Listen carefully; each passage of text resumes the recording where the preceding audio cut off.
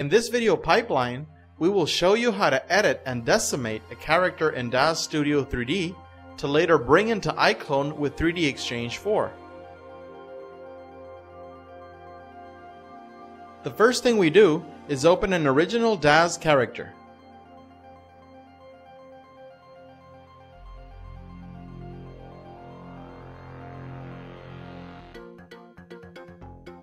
Then, we will apply some pre-made DAZ poses to the character. We do this by working with the timeline below. I will type in 100 frames in order to have enough time to work with. Then, I will add poses on certain segments of the timeline.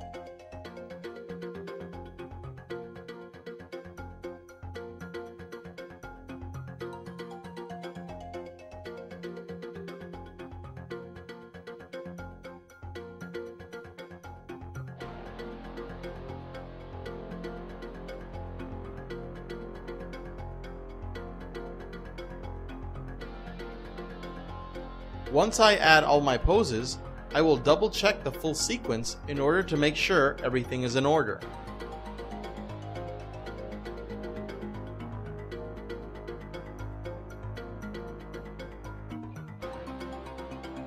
It is important to remember that original DAZ characters have heavy meshes. So let's take a better look with the wireframe shader. Here, you notice the amount of wireframes that DAZ characters originally have. So what we want to do is to lower the amount of meshes by selecting the character and then preparing the decimator function. You may find the decimator inside the View tab and then Tools. With the decimator, we can attain lower polygon versions of the same original high-quality models. This is especially helpful since iClone utilizes real-time rendering that works better with a lesser amount of polygons. Once the decimator is ready, we can choose to adjust the resolution, the polygon count, or both. In this example, we will input a 20,000 polygon count. We will also examine the character by enabling the smooth shader and the texture shader to on. This will help us make sure that the decimated character fits our liking. Once we like what we see, then we click on Done and proceed to resize the texture map. We do this in the Texture Atlas found inside the Edit tab. Inside the Texture Atlas, we first click on Auto Arrange in order to bring up all the texture maps. We notice that all the maps have been automatically placed in one single image. Then, we right-click on the texture map column and add another image to collect the small texture maps. We later proceed to drag each small texture map into the new image column we just created.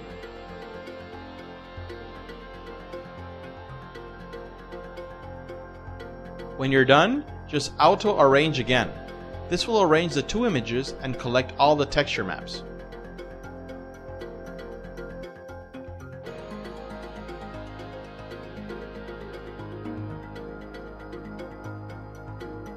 Right after, we click on Accept, and we keep a 512 by 512 resolution in the texture settings. Then, we set the UV name and save it in the DAZ export folder.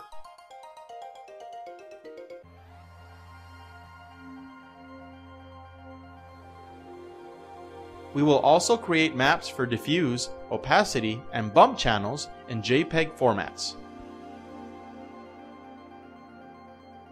Once that is done, we examine our character to make sure that the textured surface display is acceptable. Once you are satisfied with your results, just export your character in Autodesk FBX format and just place it in the same export folder.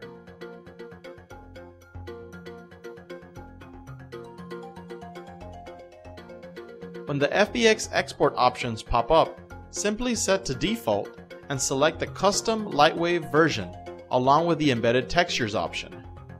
In the scene components, unselect cameras and lights and just choose props and figures.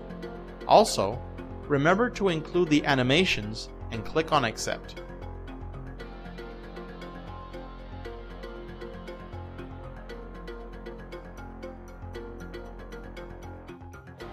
Next, we will convert our DAZ imported character into 3DExchange4.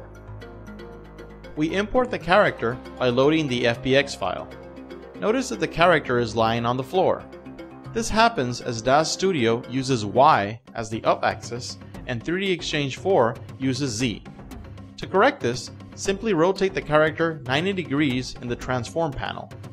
We also quickly review the character and make sure that the animations are all in order.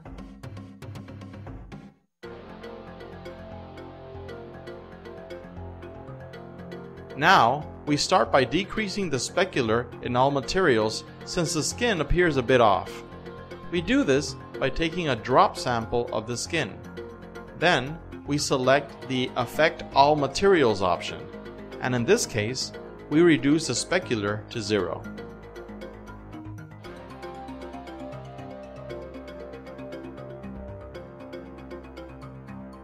Looking much better now, but we still need to correct the eyelash color. Again, we take a drop sample of the eyelash and change both the diffuse and the ambient color to black.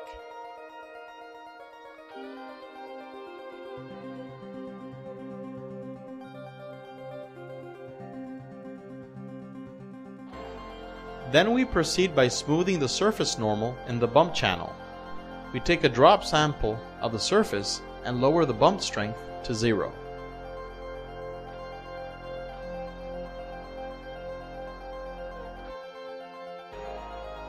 Now we want to convert the character for motion editing in iClone4. We do this by converting the character to a non-human character. We click on it and then the bounding box will appear. We click OK and proceed to add a motion clip in the persona command.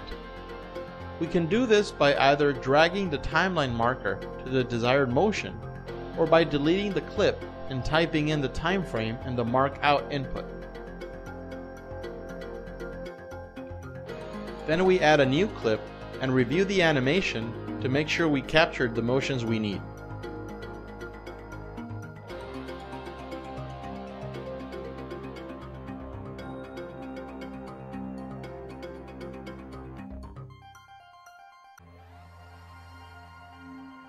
Once we are done, we export the non-human character for use in iClone. We make sure that the export options include both geometry and animation, and that the texture size is correct, along with the iClone version we want to export. Then, voila! Exported. Now we will import the character in iClone4. We start by loading the character from the iClone custom folder. Then we examine the character and proceed to adjust the lighting, the atmosphere effects, and the background to better appreciate our results.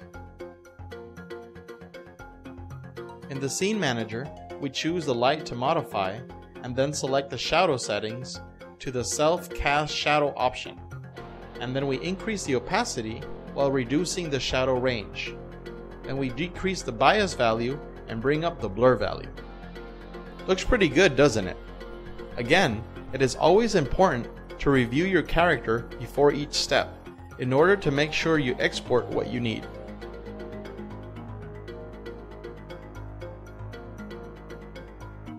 Now we will review our motion command by right-clicking on our character and selecting the Perform clip.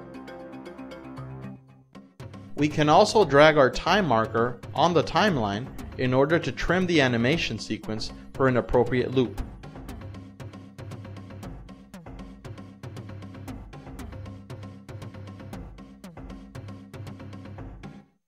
We may also rotate the bones by right-clicking on the character, then selecting the motion menu and editing the motion. This will allow you to control the bone boxes for easy rotation of the parent or child bones.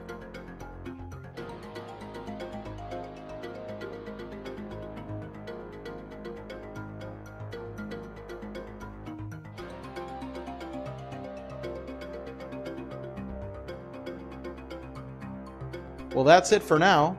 We hope you have fun with your new DAZ Studio kit.